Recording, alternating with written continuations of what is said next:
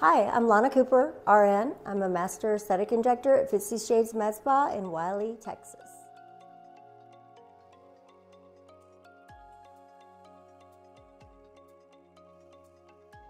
She's a bruiser like I am. I'm just putting a little bit of lidocaine along here so I can really get after this.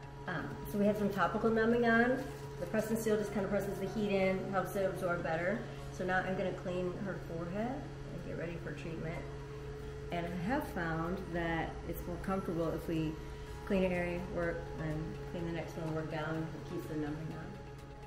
By default, the radio frequency energy will actually also kill some of the hair growth as well. By not cleaning it all and doing it, you don't get a decrease in numbing effect as we work our way down. So I found this just by trial and error to kind of be the best method.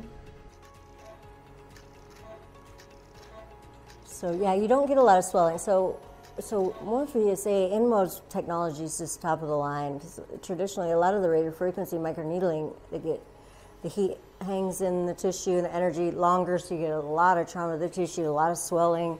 Some of them, I mean, the patients have to literally be sedated to take because it's so painful. So this is very tolerable. The swelling's minimal. You can always have what they call the little chicken skin, little stamp marks. Did you have the little stamp marks on your neck? Yeah. So under eyes, thinnest skin on your body, then your neck, right? So sometimes those will linger a little bit longer, maybe, you know, a week or so, but usually the next day or two, you're good. We might want to melt some of the fat cells, so if we want to really like snatch up a jawline, we can really get in there and do that. Or submental fat, where traditionally you can do chin lipo or you can do kybella, but those don't address skin tightening. This kind of handles both, so you can actually melt some fat and do skin tightening. We have some new post-treatment cream too, Revision came out with, that is the first neurocosmetic, and I am so excited about this. Before I went back to school for nursing, I don't know if I told you, I'm a biochemist, so I did lab research. And I decided that lab wasn't for me, so I went back to nursing school because I really wanted to be at bedside and, you know, see the patients. But Revision's technology is pretty cool. So it actually is a cream that has all the nutrients your skin needs post-treatment, but it blocks the signal. There's pain receptors in the cells in the skin, and so it blocks the receptors for pain and heat. So when we apply it after this treatment, she's going to get a lot less erythema or redness. We lose 1% of collagen and elastin in our skin. Starting around age 18, we go down 1% every year of life, right? So if we did one treatment and we build up a little bit of collagen, we're always higher than when we started, right? But normally we say, you know, if you want to do maintenance, you maybe do another treatment once a year, you know, or other modalities. You know, medical grade skincare is really important too, because you want to, you know, like I always tell people, I can, you know, even with injectables, I can freeze you up, snatch you up, and make you look really good if your skin doesn't look as good. But this helps with the skin too, because it's building that collagen.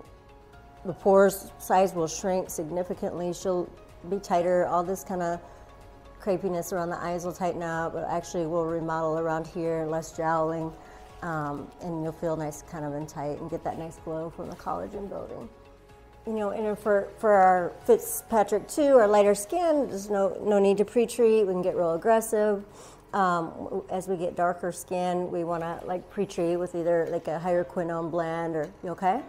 That help a little bit? A lot. Okay. That's great. In general, rule of thumb, if we're trying to, you know, skin tighten, we want to plan on a series of 3 treatments about a month apart. In a perfect world, you know, financially and time and all that kind of stuff. Some people need a little more. Some people might just need a little bit less, but, you know, in general, it's a good rule of thumb because you're hitting different dermal cycles. The skin cells turn over every month or so, right? So this is the new neurocosmetic post-procedure cream by Revision. And what it does is it actually gives pain control and less swelling. There's not pain medicine in it. The blend blocks the signal from the receptors in the skin cells that receive pain and heat signals and then send that signal back to your brain saying, ooh, cause some swelling, we feel pain. It blocks that signal. So she'll get some immediate comfort relief and immediate decrease in the redness.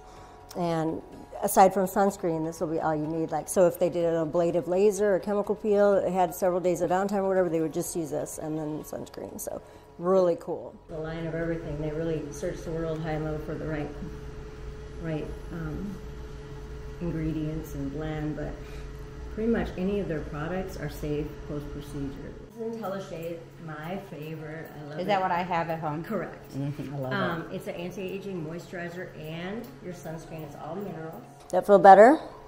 Yeah? Yeah.